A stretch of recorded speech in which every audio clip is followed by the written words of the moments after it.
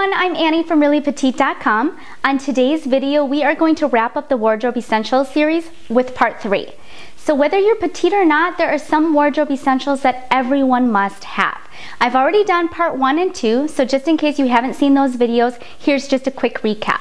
Part 1 was a tailored pant or skirt suit, a pair of black classic pumps, black Chanel flat purse, a little black dress, and a pearl necklace. In part 2, it was a pair of nude pumps, black pencil skirt, taupe or nude handbag, black skinny belt, and a flower or vintage pin.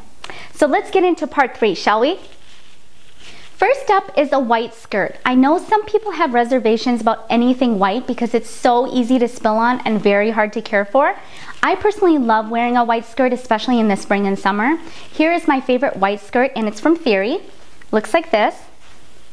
This is a 00 and it fits me really nicely. All I had to do was just hem the length.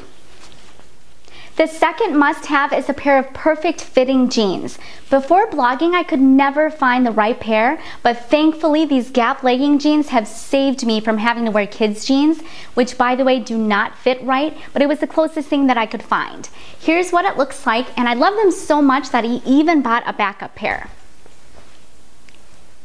Next is a white blazer. Some may not feel comfortable with a white blazer, so you can replace it with a tan or khaki blazer if you'd like. I like both choices, but it's whatever you're most comfortable with. Yes, white blazers can be bold and hard to care for, but I just love them. I haven't found the perfect one yet, but here's the one from Loft that I got last year. It's just nice to throw over a cute top and some jeans for a chic and easy look.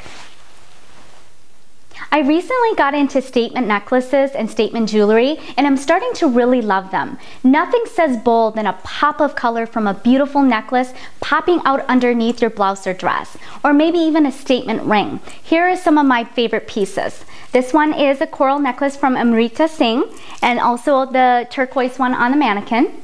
You can also find some really cute and very affordable pieces at Forever 21.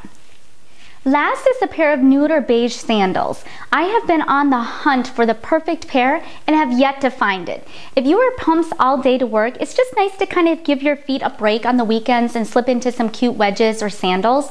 Here's an old pair just to show you what I wear. These are from Nordstrom's and super comfortable, but I'm kind of looking for something a little more on the strappy side and with a lower heel. I got these from Ann Taylor during their 40% off sale, but still debating whether or not I should keep them. I'm sure there are other great ideas to add to the list, so possibly a part 4. If you have any suggestions, I'd love to hear them. Please log on to reallypetite.com for the blog post to this video and for more info. Thank you so much for watching, and I will see you guys next time. Bye!